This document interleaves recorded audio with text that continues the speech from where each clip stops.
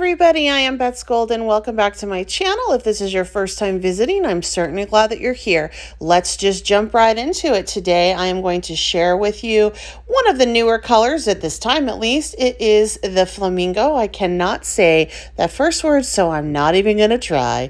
I have come up with 5 different color combinations that are beautiful with this color. A lot of times people get a little bit concerned because you might get mud, but if you stick to these color combinations, you are not going to get that. You are going to notice in this video that I do a couple different techniques. So I include pretty much everything, including the drying time. And I know that that can be super boring, but I get a lot of requests on how long it takes to dry, what I do to dry, So you know what? I'm just going to speed up the video and you can see the whole process. You're also going to notice that I may lay the colors different ways, and you can just use this to help give you some inspiration and some ideas on how you can put your colors down. You don't have to do it the same every time. At the end of the video, I am going to come back and I'm going to talk to you about one of my very favorite things to use with Distress Oxides as well as Distress inks. What it does is it helps seal in your Distress ink, which we're not using today, so that it's totally waterproof and you can layer even more stuff on it and create. Or you can actually go ahead and use it over your Distress Oxides to bring that luster back and that shine, and it'll get rid of that chalkiness. So sit back, enjoy the video. I hope that you enjoy it. If you have any questions or comments, please leave them down below. I'll make sure I get to those. I always love it when you guys ask me questions or leave me comments. I totally appreciate. So I'm going to speed this up and add some music. Enjoy.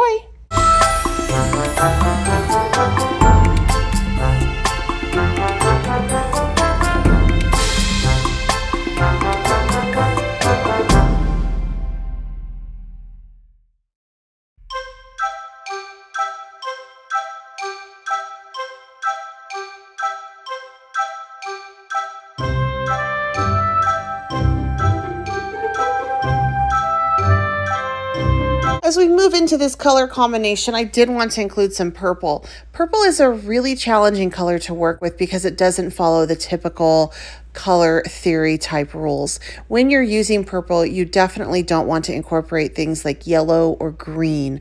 That'll definitely turn it brown. You want to stick to pretty much your blues and reds. However, in this particular color combination, this works, and it is because I am staying with the warm tones, which is that spun sugar and then the flamingo, and it works beautifully with this wilted violet. I think that's the name of the Distress Oxide I'm using for the purple. Now, if I were to incorporate any of the blue, I probably would end up with mud because the pink is more of a secondary color to the red. So just keep that in mind when working with purple. But this color combination is beautiful and you will get perfect results every single time.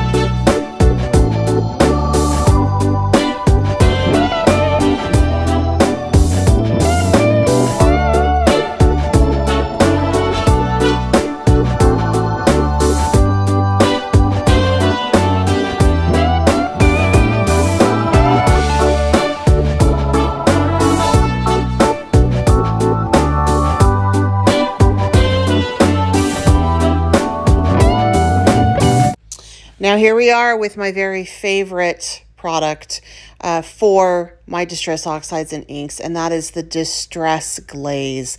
This stuff is epic. I love it. So all you're going to do is you're just going to take a little teeny tiny bit off. I like to use my fingers. Make sure your fingers are clean because you can get some mildew growth if they're dirty or there's moisture on them.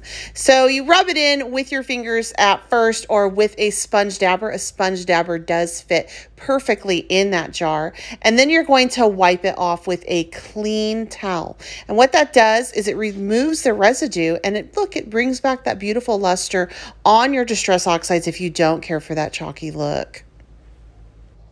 So from here, I want to clean up my space. I have been wiping it down with water, but there's still some residual on there that just didn't come up.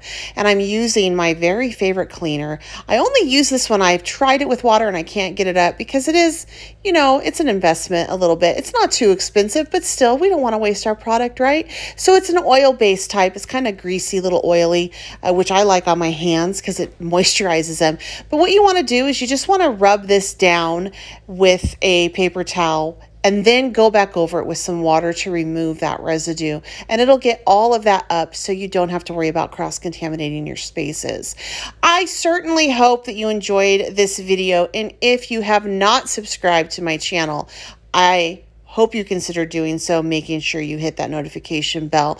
If you enjoy videos about paper crafts and art-related topics, on card making and art journaling, I'm definitely your girl you want to follow. That is what my channel is about. And I love to interact with you guys, so make sure you hit me up on my other social media accounts as well. I do have the products I use listed down below.